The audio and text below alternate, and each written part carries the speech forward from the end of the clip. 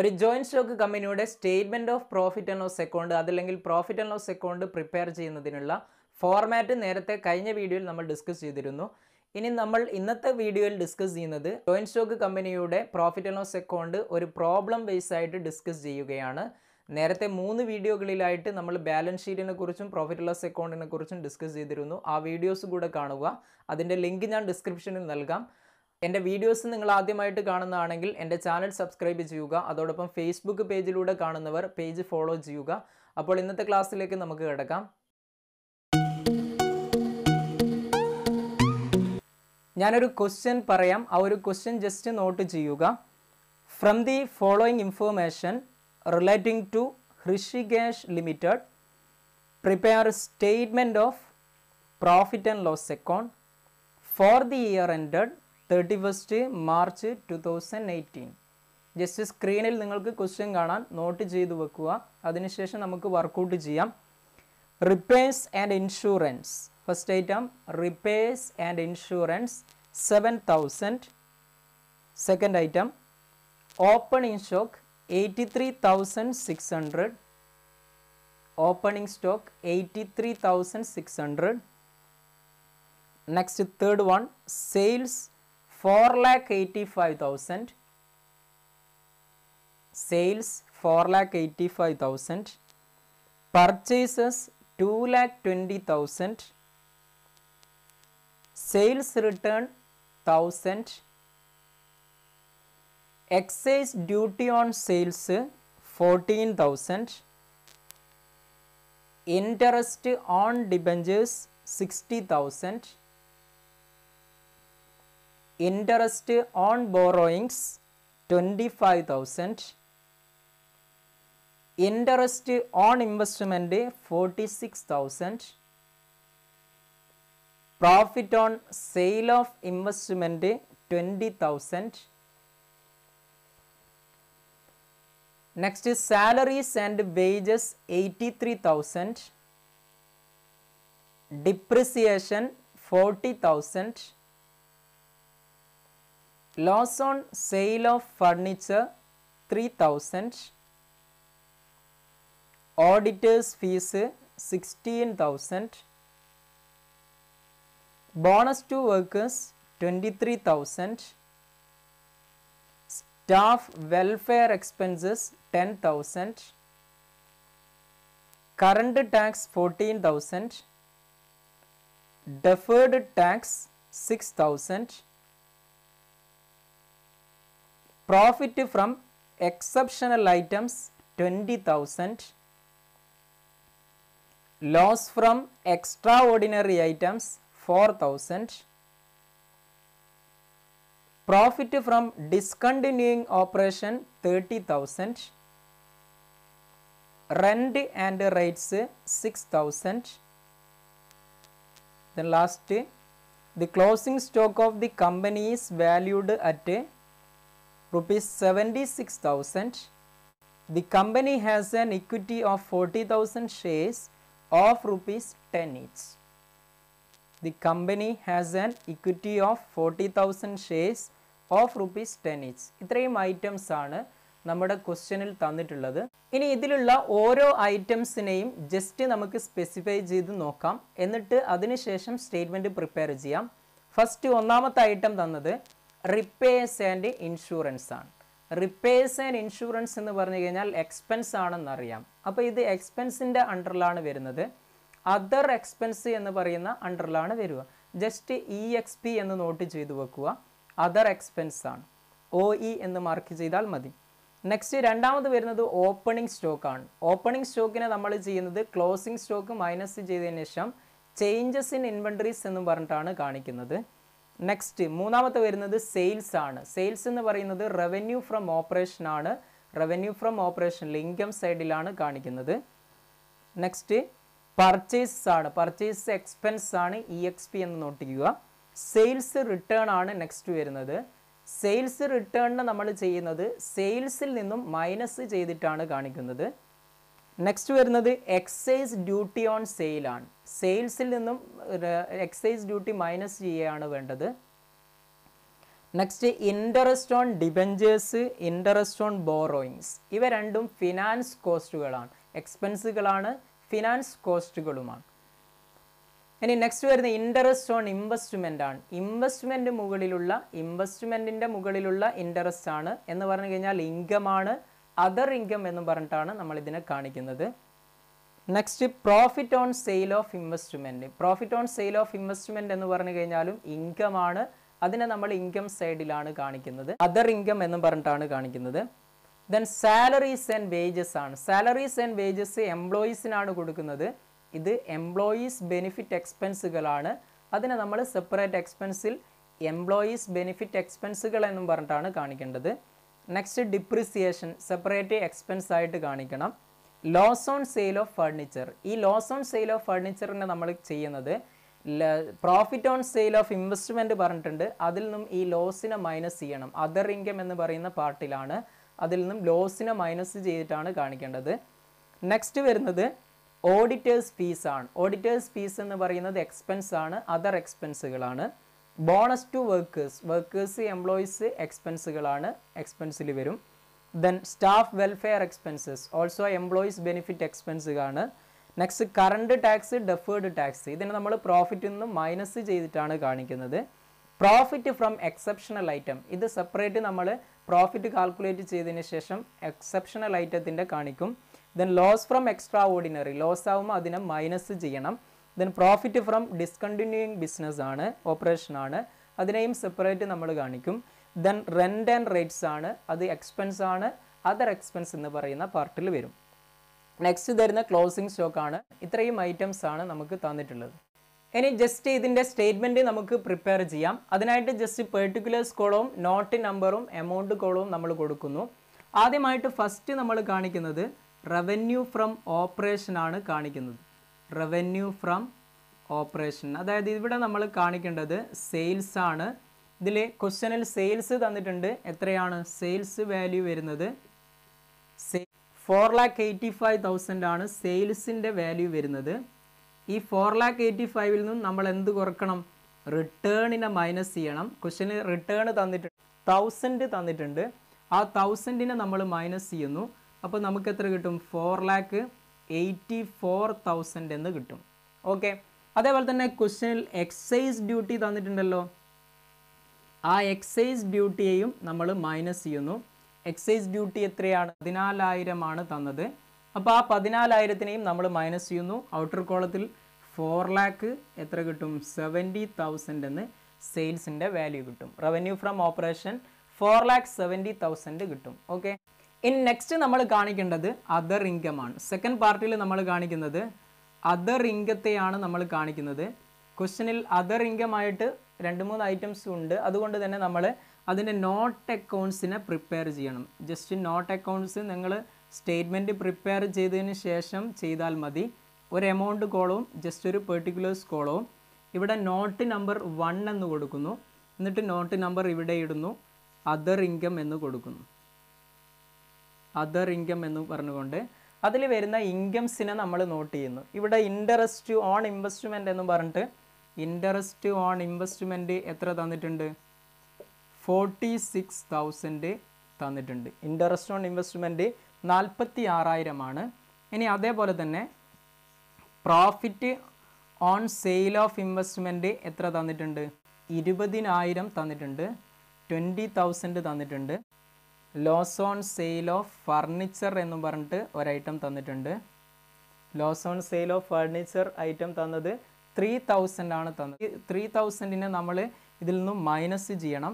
അങ്ങനെ മൈനസ് ചെയ്ത് കഴിഞ്ഞാൽ നമുക്ക് എത്ര കിട്ടും? 46ഉം 66ൽ നിന്നും 3,000നെ മൈനസ് ചെയ്യുന്നു. അപ്പോൾ 63,000 കിട്ടും. അപ്പോൾ ടോട്ടൽ അതർ ഇൻകം എത്ര കിട്ടും? 63,000 എന്ന് കിട്ടും. 63,000 ആണ് അതർ ഇൻകം ടോട്ടൽ വരുന്നത്. ഓക്കെ അല്ലേ? ഇനി ഇതിനെ രണ്ടിനെയും നമ്മൾ ടോട്ടൽ ചെയ്യുന്നു. അപ്പോൾ നമുക്ക് ടോട്ടൽ ഇൻകം കിട്ടും. ടോട്ടൽ ഇൻകം എത്ര കിട്ടും? 4,70,000ഉം അതേപോലെ തന്നെ 63,000നെയും നമ്മൾ ആഡ് ചെയ്യുന്നു. അപ്പോൾ 5,33,000 ആൻസർ കിട്ടും. 5,33,000 ടോട്ടൽ ഇൻകം കിട്ടും. ഈ 1ൻ്റെ ടോട്ടലിനെ നമ്മൾ കണ്ടെത്തുന്നു. ഓക്കെ, ഈ രണ്ട് ഹെഡ് മാത്രമാണ് ഇൻകം സൈഡിൽ വരുന്നത്. ഒന്ന് റവന്യൂ ഫ്രം ഓപ്പറേഷനും അതർ ഇൻകവും. അതർ ഇൻകത്തിൽ എല്ലാ ഇൻകത്തിനെയും നമ്മൾ ആഡ് ചെയ്തിട്ട് എന്തെങ്കിലും ലോസ് വരുന്നുണ്ടെങ്കിൽ അതിനെ മൈനസ് ചെയ്തു, അപ്പോൾ ടോട്ടൽ എഴുതി, ദെൻ ടോട്ടൽ ഇൻകം നമുക്ക് കിട്ടി. ഇനി നെക്സ്റ്റ് രണ്ടാമത്തെ പാർട്ടിൽ, സെക്കൻഡ് പാർട്ടിൽ നമ്മൾ ചെയ്യുന്നത് എക്സ്പെൻസുകളെയാണ് കാണിക്കുന്നത്. സെക്കൻഡ് പാർട്ടിൽ വരുന്നത് എക്സ്പെൻസുകളാണ്. അതിൽ ഫസ്റ്റ് നമ്മൾ കാണിക്കേണ്ടത് കോസ്റ്റ് ഓഫ് മെറ്റീരിയൽ കൺസ്യൂംഡ് ആണ്. ക്വസ്റ്റനിൽ കോസ്റ്റ് ഓഫ് മെറ്റീരിയൽ കൺസ്യൂംഡ് എന്ന് പറയുന്ന ഐറ്റം തന്നിട്ടില്ല, അതുകൊണ്ട് അതിനെ നമ്മൾ ബ്ലാങ്കിൽ ഇടുന്നു. ദെൻ നെക്സ്റ്റ് വരുന്നത് പർച്ചേസിനെയാണ് നമ്മൾ കാണിക്കുന്നത്. പർച്ചേസസ് എന്ന് പറഞ്ഞിട്ടാണ് കാണിക്കുന്നത്. 2,20,000 ആണ്, 2,20,000 ആണ് പർച്ചേസസിൻ്റെ വാല്യൂ തന്നത്. അപ്പോൾ അതിനെ നമ്മൾ ഡയറക്റ്റ് കാണിക്കുന്നു. നെക്സ്റ്റ് നമ്മൾ കാണിക്കേണ്ടത് ചേഞ്ചസ് ഇൻ ഇൻവെൻട്രീസ് ആണ്. Changes in inventories. Okay, changes in inventories കാണിക്കുമ്പോൾ ഫസ്റ്റ് നമ്മൾ ഓപ്പണിംഗ് ഇൻവെൻട്രി കാണിക്കുന്നു. ഇവിടെ ക്വസ്റ്റനിൽ ഓപ്പണിംഗ് സ്റ്റോക്ക് എന്ന് പറഞ്ഞിട്ട് എത്രയാണ് തന്നത്? 83,600 തന്നത്. അതിൽ നിന്ന് നമ്മൾ ക്ലോസിങ്ങിനെ മൈനസ് ചെയ്യുന്നു. Minus closing. ക്ലോസിങ് എത്രയാണ്? ലാസ്റ്റ് പാരഗ്രാഫിൽ തന്നിട്ടുണ്ടല്ലോ, 76,000 ആണ് ക്ലോസിങ്ങിനെ തന്നത്. അപ്പോൾ നമുക്ക് കുറച്ചാൽ എത്ര കിട്ടും? 7,600 എന്ന് കിട്ടും. ചേഞ്ചസ് ഇൻ ഇൻവെൻട്രീസ് എന്ന് പറഞ്ഞിട്ട് 7,600 എന്ന് കിട്ടും. ഓക്കെ, നെക്സ്റ്റ് നമ്മൾ കാണിക്കേണ്ടത് എംപ്ലോയീസ് ബെനിഫിറ്റ് എക്സ്പെൻസുകളെയാണ്.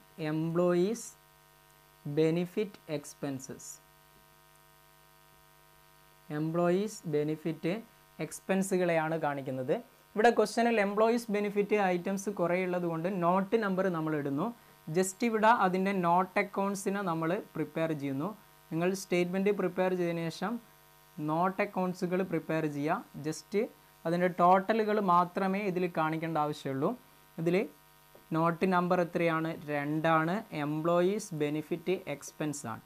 ഓക്കെ, ക്വസ്റ്റനിൽ എംപ്ലോയീസ് ബെനിഫിറ്റിൽ വരുന്ന സാലറീസ് ആൻഡ് വേജസ്. ഒന്നാമത്തെ വരുന്നത് സാലറീസ് ആൻഡ് വേജസ് ആണ്. എത്രയാണ്? 83,000 ആണ് വരുന്നത്. ഇനി എംപ്ലോയീസ് ബെനിഫിറ്റ് എക്സ്പെൻസിൽ വരുന്ന ഐറ്റം ഏതാണ്? Bonus to workers. Bonus to workers എത്രയാണ്? ബോണസ് ടു വർക്കേഴ്സ് വരുന്നത് 23,000 ആണ്. അടുത്ത മൂന്നാമത്തെ വരുന്നത് സ്റ്റാഫ് വെൽഫെയർ എക്സ്പെൻസ് ആണ്. സ്റ്റാഫ് വെൽഫെയർ എക്സ്പെൻസ് ആണ് നെക്സ്റ്റ് വരുന്നത്. സ്റ്റാഫ് വെൽഫെയർ എക്സ്പെൻസ് ക്വസ്റ്റനിൽ തന്നിട്ടുള്ളത് എത്രയാണ്? 10,000 ആണ്. അപ്പോൾ ഇതിനെ എല്ലാം കൂടി നമ്മൾ ആഡ് ചെയ്യുന്നു. ആഡ് ചെയ്ത് കഴിഞ്ഞാൽ നമുക്ക് എത്ര കിട്ടും? 1,16,000 എന്ന് കിട്ടും. ആ 1,16,000 ആണ് നമ്മളിവിടെ എംപ്ലോയീസ് ബെനിഫിറ്റ് എക്സ്പെൻസ് എന്നും പറഞ്ഞിട്ട് കാണിക്കേണ്ടത്. എംപ്ലോയീസ് ബെനിഫിറ്റ് എക്സ്പെൻസ് കഴിഞ്ഞാൽ അടുത്ത ഹെഡ് വരുന്നത് ഫിനാൻസ് കോസ്റ്റ് ആണ്. ഫിനാൻസ് കോസ്റ്റ് ആണ് അടുത്ത ഹെഡ് വരുന്നത്. ഐറ്റംസ് ഉള്ളത് കൊണ്ട് നമ്മൾ അതിന് നോട്ട് നമ്പർ കൊടുക്കുന്നു. ദെൻ നോട്ട് നമ്പർ ഇവിടെ ഇട്ടതിന് ശേഷം ഫിനാൻസ് കോസ്റ്റ് എന്ന് കൊടുക്കുന്നു. അതിൽ ഇൻട്രസ്റ്റ് ഓൺ ബോറോയിങ്സ് തന്നിട്ടുണ്ട് ക്വസ്റ്റനിൽ. ഇൻട്രസ്റ്റ് ഓൺ ബോറോയിങ്സ് എത്രയാണ്? ഇൻട്രസ്റ്റ് ഓൺ ബോറോയിങ്സ് 25,000 തന്നിട്ടുണ്ട്. അതേപോലെ തന്നെ ഇൻട്രസ്റ്റ് ഓൺ ഡിബെഞ്ചേഴ്സ് തന്നിട്ടുണ്ട്. ഇൻട്രസ്റ്റ് ഓൺ ഡിബെഞ്ചേഴ്സ് വാല്യൂ എത്രയാണ്? 60,000 തന്നിട്ടുണ്ട്. അപ്പോൾ അതിനെ രണ്ടിനെയും നമ്മൾ ടോട്ടൽ ചെയ്യുന്നു, 85,000 കിട്ടും. ആ 85,000-നെ നമ്മളിവിടെ ഫിനാൻസ് കോസ്റ്റ് എന്നും പറഞ്ഞിട്ട് കാണിക്കുന്നു. ഓക്കെ, ഫിനാൻസ് കോസ്റ്റ് കഴിഞ്ഞാൽ നെക്സ്റ്റ് നിങ്ങളെ ക്വസ്റ്റ്യനിൽ ഡിപ്രിസിയേഷൻ വാല്യൂ തന്നിട്ടുണ്ട്. ആ ഒരു ഡിപ്രിസിയേഷൻ വാല്യൂ നമ്മൾ കാണിക്കുന്നു. ഡിപ്രിസിയേഷൻ എമൗണ്ട് എത്രയാണ് തന്നത്? 40,000 ആണ് തന്നത്. അത് ഡയറക്റ്റ് നമ്മൾ 40,000 എന്ന് കാണിക്കുന്നു. ഇനി ഡിപ്രിസിയേഷൻ കഴിഞ്ഞാൽ നെക്സ്റ്റ് വരുന്ന ഏത് ഐറ്റമാണ്? അതർ എക്സ്പെൻസുകളാണ്. ബാക്കിയുള്ള എല്ലാ എക്സ്പെൻസുകളെയും നമ്മൾ കാണിക്കുന്നു. അതർ എക്സ്പെൻസിൽ കുറേ ഐറ്റംസ് ഉള്ളത് കൊണ്ട് ജസ്റ്റ് നോട്ട് നമ്പർ 4 ഇടുന്നു. Other expense. Okay, other expense കൊടുക്കുന്നു. ഇനി അതർ എക്സ്പെൻസിൽ നിങ്ങളെ ക്വസ്റ്റ്യനിൽ റിപ്പേഴ്സ് ആൻഡ് ഇൻഷുറൻസ് ഒന്നാമതായിട്ട് പറയുന്ന റിപ്പേഴ്സ് ആൻഡ് ഇൻഷുറൻസ് വാല്യൂ തന്നിട്ടുണ്ട്. എത്രയാണ്? 7,000 ആണ് വാല്യൂ തന്നിട്ടുള്ളത്. ദെൻ നെക്സ്റ്റ് അതർ എക്സ്പെൻസിൽ വരുന്ന ഐറ്റംസ് ഏതൊക്കെയാണ്? ഓഡിറ്റേഴ്സ് ഫീസ് തന്നിട്ടുണ്ട്. ഓഡിറ്റേഴ്സ് ഫീസ് തന്നിട്ടുണ്ട്. എത്രയാണ് ഓഡിറ്റേഴ്സ് ഫീസ്? 16,000 ആണ്. 16,000 ആണ് തന്നത്. ദെൻ ലാസ്റ്റ് നിങ്ങളുടെ റെൻ്റ് ആൻഡ് റേറ്റ്സ് എന്നും പറഞ്ഞിട്ട് തന്നിട്ടുണ്ട്. റെൻ്റ് ആൻഡ് റേറ്റ്സ് എത്രയാണ്? 6000 ആണ് തന്നിട്ടുള്ളത്. ഓക്കെ, അപ്പോൾ ഇതിനെ നമ്മൾ ടോട്ടൽ ചെയ്യുന്നു. അങ്ങനെ ടോട്ടൽ ചെയ്ത് കഴിഞ്ഞാൽ നമുക്ക് എത്ര കിട്ടും? 29,000 കിട്ടും. ആ 29,000 ഇവിടെ അതർ എക്സ്പെൻസുകൾ എന്നും പറഞ്ഞിട്ട് കാണിക്കുന്നു. ഇനി നമ്മൾ ഈ എക്സ്പെൻസുകൾ നമ്മൾ ടോട്ടൽ ചെയ്യുന്നു. ടോട്ടൽ എക്സ്പെൻസ് കാണുന്നു.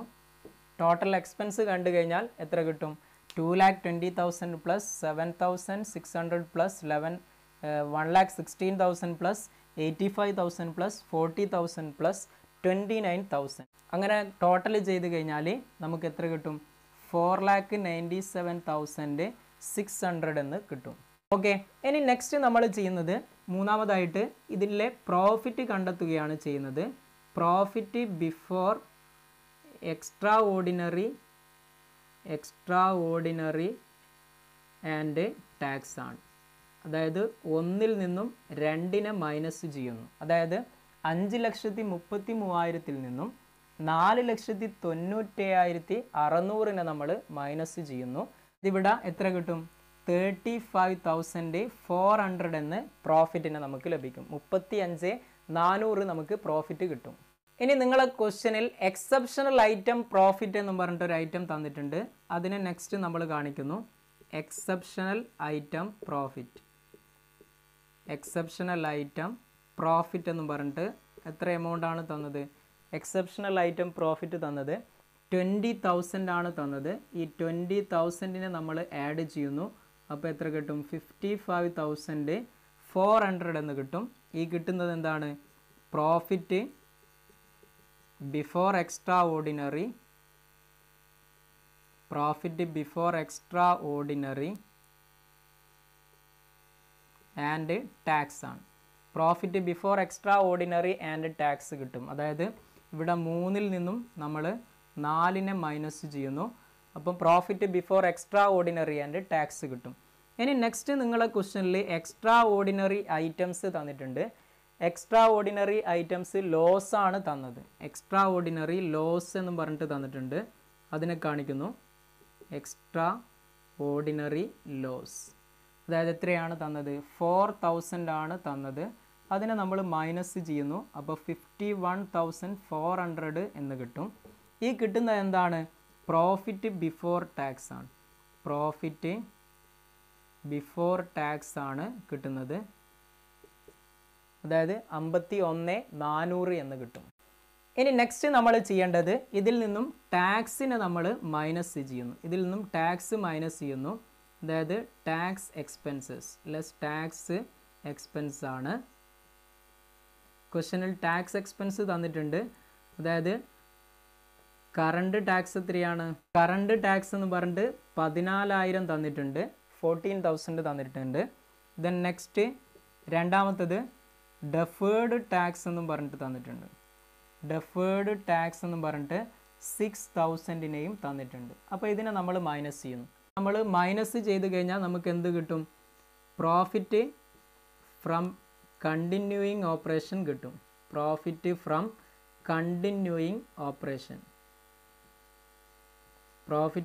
കണ്ടിന്യൂയിങ് ഓപ്പറേഷൻ കിട്ടും. അതായത് ഈ 8-ാമത്തതിൽ നിന്നും എത്രാമത്തെ മൈനസ് ചെയ്യുന്നു? 9-ാമത്തതിനെ മൈനസ് ചെയ്യുന്നു. 51,400-ൽ നിന്നും 20,000 നമ്മൾ മൈനസ് ചെയ്യുന്നു. അപ്പോൾ എത്ര കിട്ടും? 31,400 ആൻസർ കിട്ടും. പ്രോഫിറ്റ് ഫ്രം കണ്ടിന്യൂയിങ് ഓപ്പറേഷൻ 31,400 എന്ന് ആൻസർ കിട്ടും. ഓക്കെ, അപ്പോൾ പ്രോഫിറ്റ് ഫ്രം കണ്ടിന്യൂയിങ് ഓപ്പറേഷൻ 31,400 കിട്ടി. ദെൻ നെക്സ്റ്റ് നിങ്ങളെ ക്വസ്റ്റ്യനിൽ എന്തും തന്നിട്ടുണ്ട്? ഡിസ്കണ്ടിന്യൂയിങ് ഓപ്പറേഷനിലൂടെയുള്ള പ്രോഫിറ്റ് തന്നിട്ടുണ്ട്. പ്രോഫിറ്റ് ഫ്രം ഡിസ്കണ്ടിന്യൂഡ് ഓപ്പറേഷൻ എത്രയാണ് തന്നത്? 30,000 പ്രോഫിറ്റ് ഫ്രം ഡിസ്കണ്ടിന്യൂഡ് ഓപ്പറേഷൻ തന്നിട്ടുണ്ട്. അപ്പോൾ ഇതിനെ കൂടെ നമ്മൾ ആഡ് ചെയ്യുന്നു. ആഡ് ചെയ്ത് കഴിഞ്ഞാൽ നമുക്ക് 61,400 കിട്ടും. ഈ കിട്ടുന്നതാണ് എന്ത്? പ്രോഫിറ്റ് ഫോർ ദി പീരീഡ് എന്ന് പറയുന്നത്. Profit for the period is equal to എത്രയാണ്? 61,400 എന്ന് കിട്ടി. ഓക്കെ അല്ലേ? അപ്പോൾ ഇവിടെ ജസ്റ്റ് നമ്മൾ ശ്രദ്ധിക്കേണ്ടത് ഡിസ്കണ്ടിന്യൂയിങ് ഓപ്പറേഷന് ടാക്സ് ഇല്ല, ടാക്സ് തന്നിട്ടുണ്ടെങ്കിൽ അതിനെ മൈനസ് ചെയ്തിട്ടാണ് കണ്ടെത്തേണ്ടത്. ഇപ്പോൾ ടോട്ടലി പ്രോഫിറ്റ് ഫ്രം കണ്ടിന്യൂയും ഡിസ്കണ്ടിന്യൂയിൻ്റെയും പ്രോഫിറ്റ് നമുക്ക് കിട്ടി 61,400 എന്ന് കിട്ടി. ഇനി നെക്സ്റ്റ് ഇതിൻ്റെ ലാസ്റ്റ് സ്റ്റെപ്പ് എന്ന് പറയുന്നത് ജസ്റ്റ് ഇ പി എസിനെ കണ്ടെത്തലാണ്. ഇ പി എസ് കണ്ടെത്താനായിട്ട് മൊത്തം എത്രയാണോ ഇവിടെ പ്രോഫിറ്റ് കിട്ടിയത്, പ്രോഫിറ്റ് 61,400 കിട്ടിയത്, അതിന് നമ്മൾ നമ്പർ ഓഫ് ഇക്വിറ്റി കൊണ്ട് ഡിവൈഡ് ചെയ്യുകയാണ് വേണ്ടത്. നിങ്ങളുടെ ക്വസ്റ്റ്യനിൽ നമ്പർ ഓഫ് ഇക്വിറ്റി എത്രയാണെന്ന് പറഞ്ഞിട്ടുണ്ട്. 40,000 ഇക്വിറ്റി ഷെയർസ് ആണുള്ളത്. അപ്പോൾ 61,400 ഡിവൈഡ് ബൈ 40,000 കാണുന്നു. അങ്ങനെ കണ്ടു കഴിഞ്ഞാൽ ആൻസർ നമുക്ക് എന്ത് കിട്ടും? 1.54 എന്ന് കിട്ടും. അപ്പോൾ ഇതാണ് ലാസ്റ്റ് സ്റ്റെപ്പ് വരുന്നത്. അപ്പോൾ ഇതാണ് ഒരു profit and loss account, joint stock കമ്പനിയുടെ profit and loss account prepare ചെയ്യാനുള്ള ഫോർമാറ്റ് എന്ന് പറയുന്നത്. ഇത് 2-3 ക്വസ്റ്റ്യൻസ് വർക്കൗട്ട് ചെയ്ത് കഴിഞ്ഞാൽ നമ്മുടെ മനസ്സിലേക്ക് വരുന്നതാണ്. വളരെ ഈസിയാണ് സംഭവം. ഫോർമാറ്റ് കുറച്ച് ടഫാണെങ്കിലും ചെയ്യാൻ വളരെ എളുപ്പമാണ്. അപ്പോൾ ഇന്നത്തെ ക്ലാസ് നിങ്ങൾക്ക് ഇഷ്ടമായെങ്കിൽ ലൈക്ക് ചെയ്യുക. ഒപ്പം എൻ്റെ ക്ലാസ് മറ്റുള്ളവർക്ക് ഷെയർ ചെയ്ത് കൊടുക്കുക. വീണ്ടും പുതിയൊരു ക്ലാസ്സുമായി നമുക്ക് കാണാം. Thank you.